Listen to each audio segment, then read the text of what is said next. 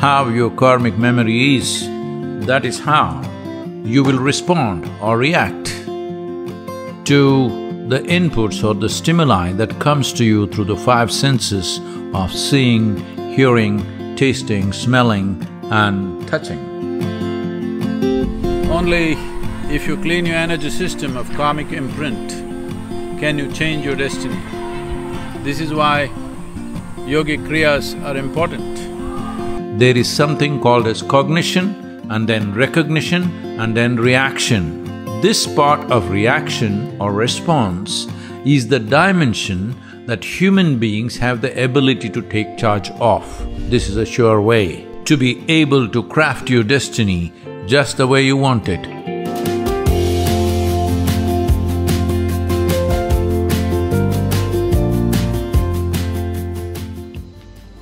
Destiny is not a fixed destination. It is what you create.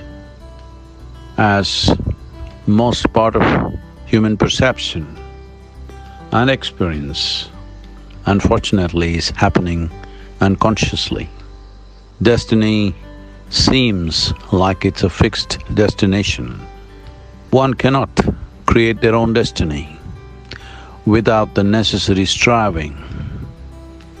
Those who are not willing to pay the price of striving to create what truly matters to them will think destiny is imposed upon them.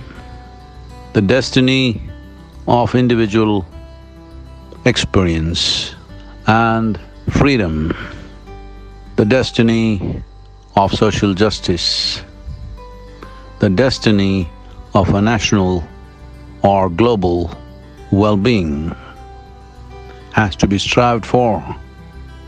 Without striving, without paying the price of striving, one will not have the privilege of crafting their destiny. As individuals, as a generation of people, the greatest joy is in being able to craft our own destiny.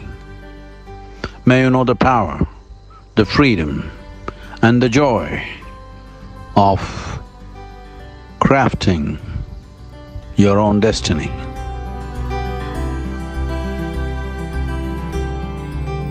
Only if you clean your energy system of karmic imprint can you change your destiny.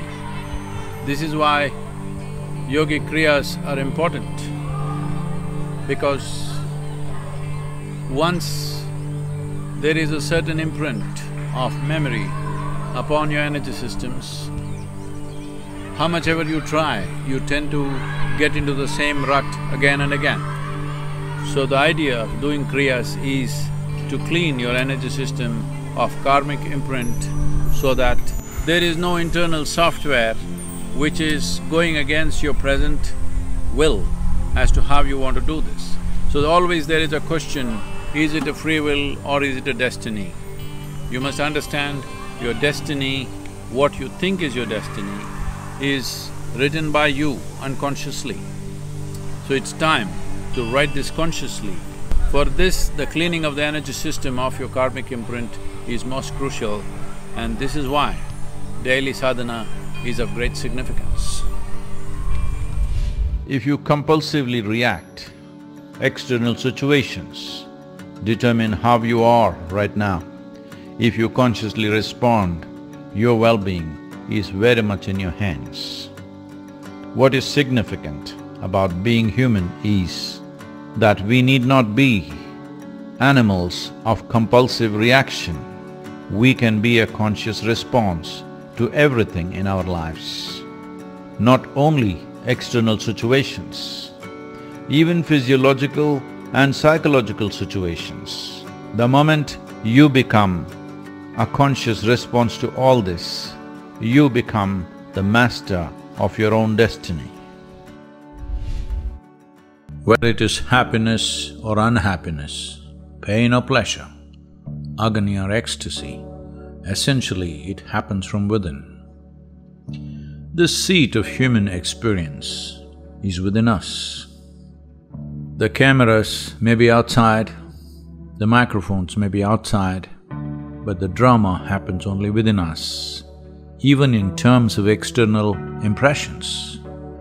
Based on the external impressions, if you are in a compulsive state of reaction, your experience of that imprint takes shape from the basis of your past experience, or to put it more technically, it is based on your karmic memory. How your karmic memory is, that is how you will respond or react to the inputs or the stimuli that comes to you through the five senses of seeing, hearing, tasting, smelling and touching. You like something or dislike something is essentially dependent upon past experience of life that may be in your conscious memory or not, but somewhere deep down it is there for you to make that judgment.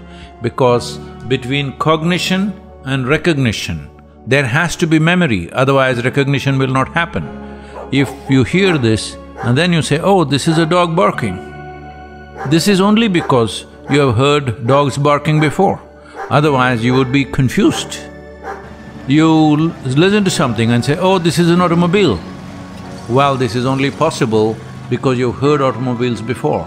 If a sound that you have never heard before happens to you, then you will be confused because there is no karmic imprint of that sort. So we must understand this, there is something called as cognition and then recognition and then reaction. This part of reaction or response is the dimension that human beings have the ability to take charge of. That is, you can either be an instinctive karmic reaction or a conscious response.